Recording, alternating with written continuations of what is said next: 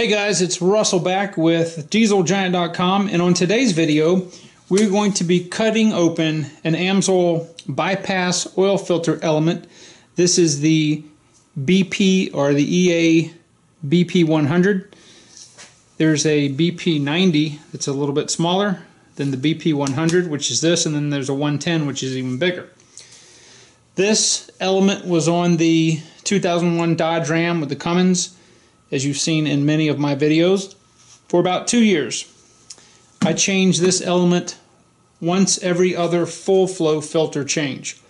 So right now my schedule is I change the full flow every year and then the bypass every 2 years. So we're going to open this up. I'm going to be using the Long Acre oil filter cutter. I highly recommend that you guys pick one of these up.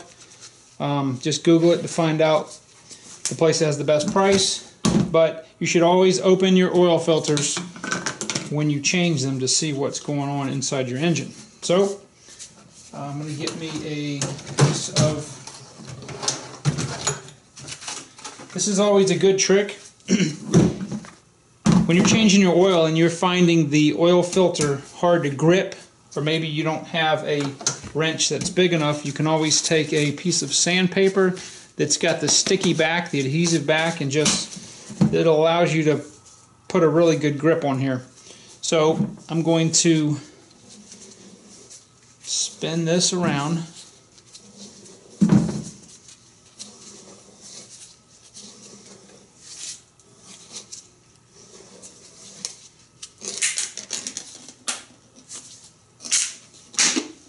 Okay, looks like we've got separation here. Alright, so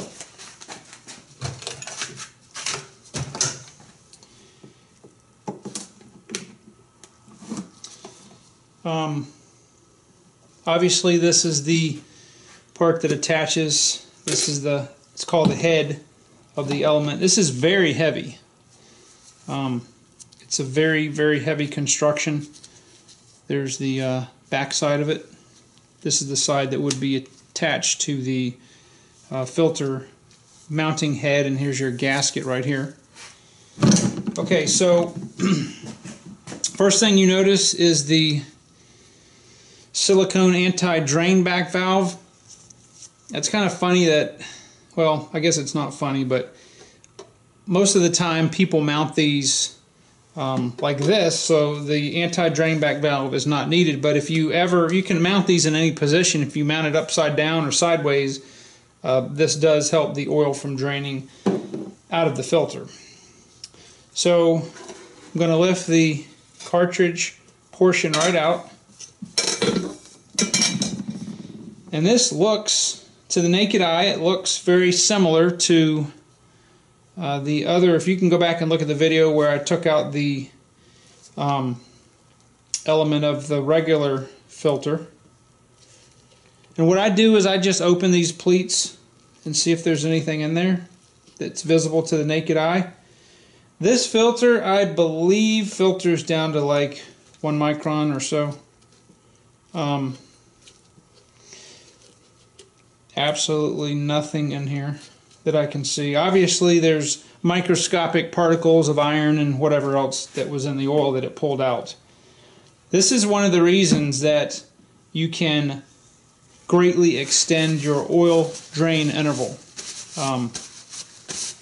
Like I said before, the oil was in, and as you see, the oil is not even, I mean, it's got a slightly gray appearance to it, but it's not that black oil you see in a lot of diesels. This will allow you to extend your drain interval, but even if you don't want to extend your drain interval and you want to change it every 10,000, 5,000, 1,000, it doesn't matter. The reason that you want this on your car or your truck is because it pulls out so many of the contaminants that cause wear. Alright, a regular full flow filter is only going to filter down to around,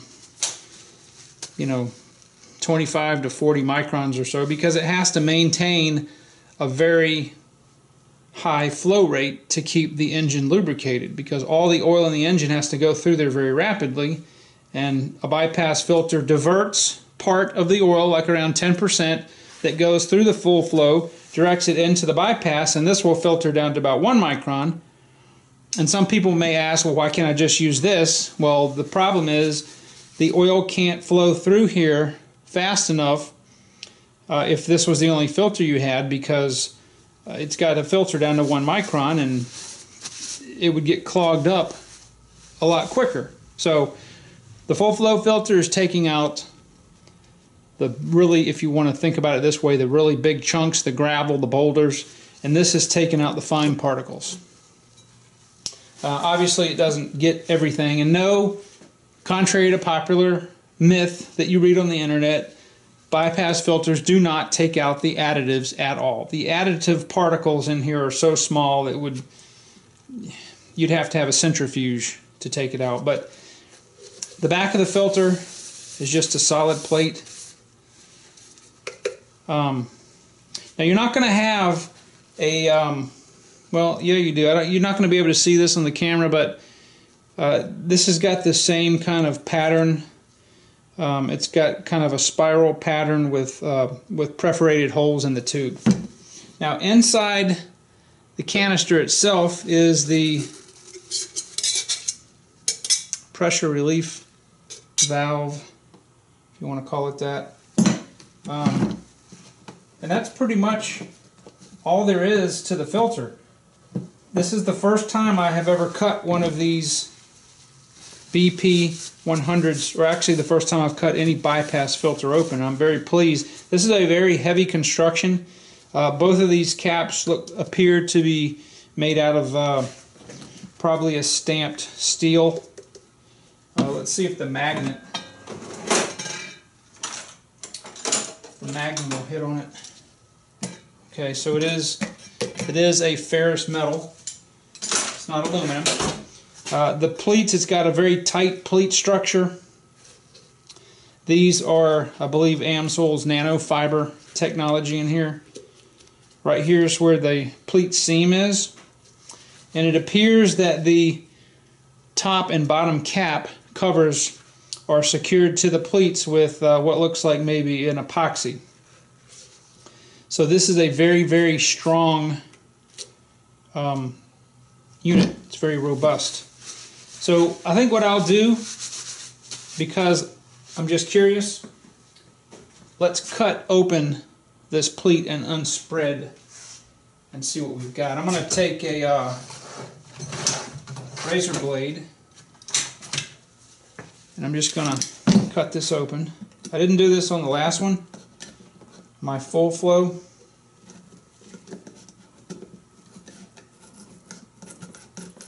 Oh, this stuff is tough.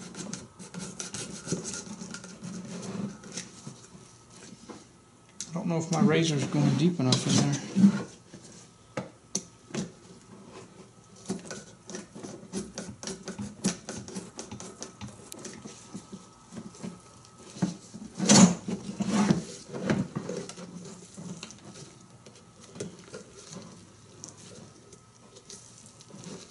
So I'm not trying to cut the entire thing out, I'm just trying to cut a section of it. Let me get some pliers and I'll see if I can pull these pleats out.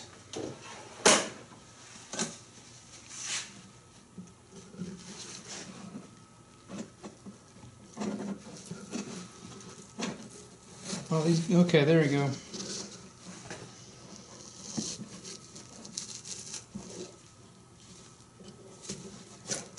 All right.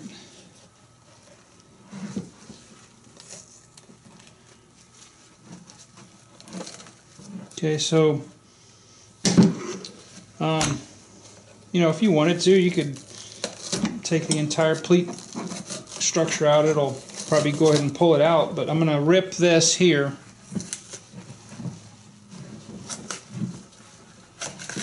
I want to look at the back side of it. Okay, so there it is, and there's the core. This is a very dense material. It appears to be multi-layered. Just from here's one of the layers, which wouldn't surprise me at all that that you would want that. It's probably there's probably a different micron rating to each layer. I'm not going to be able to pull these apart really, but that's obviously the first layer. But there's nothing visible in here. So now the question is, how long could I have run this filter? Amsoil recommends you change these if you're doing oil analysis, the bypass filters, every other full flow filter. And really, if you're not driving a lot of miles, you're asking, well, the filter still looks good, but part of this filter's filtration is it's taking moisture out. So that we can't see if there are moisture molecules in here. And I think that's one of the reasons that you would want to change it, even if you didn't drive a lot, if you went like I did 2 years. So these filters they're not cheap. They're about, I don't know, I think this filter is about 35 bucks. But that's what, about $17.50 per year. So and think about it, I ran the oil in this truck for 5 years and it was still good. On my last oil analysis, the oil's still fine. If you didn't watch the other video, I went ahead and dumped that oil because I wanted to try the Series 3000 5W30 to see if I could pick up a few more miles per gallon. And I'll do oil analysis and we'll do videos and cut the filters open when I get to that point to changing it. But this oil, the regular heavy-duty Amsoil 15W40 that I've used in this truck for about almost 10 years is a great oil. It's awesome. But I wanted to see if I could pick up a few more miles per gallon, and that Series 3000 5W30 is plenty robust. It's actually more robust than the 1540. It's newer technology, the oil. So anyway, I hope you guys learned something. It's kind of neat to cut things open like this and see what's in there. I'm very impressed with the construction. It looks to be of very high quality, and I could kind of tell that by the weight of the filter. It's quite heavy. So you guys, I would, I keep saying this, but cut your filters open when you change them, because if you've got a problem you may not realize, and you see a lot of maybe copper particles or something like that, aluminum, maybe some iron, ferrous particles, you may want to investigate further or do an oil analysis to see what's going on with your engine. But this is Russell, and I will see you guys on the next video.